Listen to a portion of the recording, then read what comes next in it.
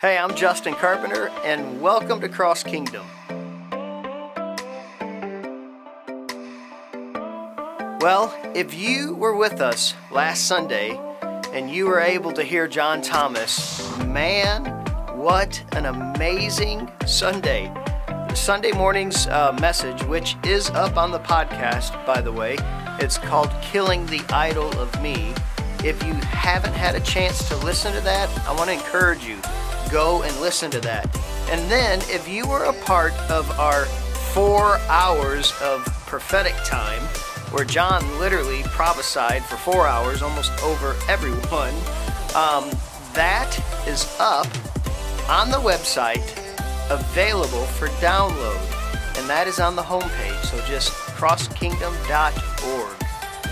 Well, if you have something burning deep down inside of your heart and it's not indigestion, it may just be God's calling on your life.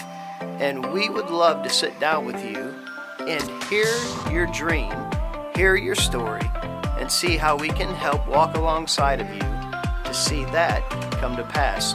So if that's you, then get with me or one of the other core leadership and set up a time to just share your heart and what you believe God's called you to go after.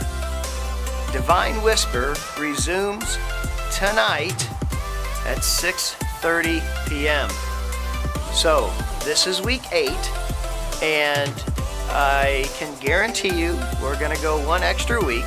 So this Sunday night is week 8, and we should finish next Sunday, 6:30 p.m., week 9. So we managed to squeeze this one out one extra week. Just a friendly reminder that every Wednesday at 6 p.m. we have our Cross Kingdom Family Fellowship Night. And this is actually becoming something very beautiful. So if you're available to be a part of this, I just want to encourage you, bring some food. We've got a grill in the back, and we're having just amazing time of fellowship and obviously breaking bread together and just watching the Lord move organically in the midst of that time. Wednesday nights, 6 p.m.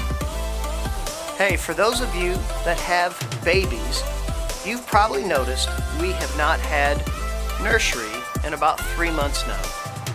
We really want to get the nursery fired back up, and we actually have it in our budget now to be able to help pay for some nursery workers. So if any of you out there know of someone who would be interested in helping with the nursery, please see me or my wife or one of the core leadership so we can get the nursery back up and running. And all the mamas said, amen. Well, that's it for this week.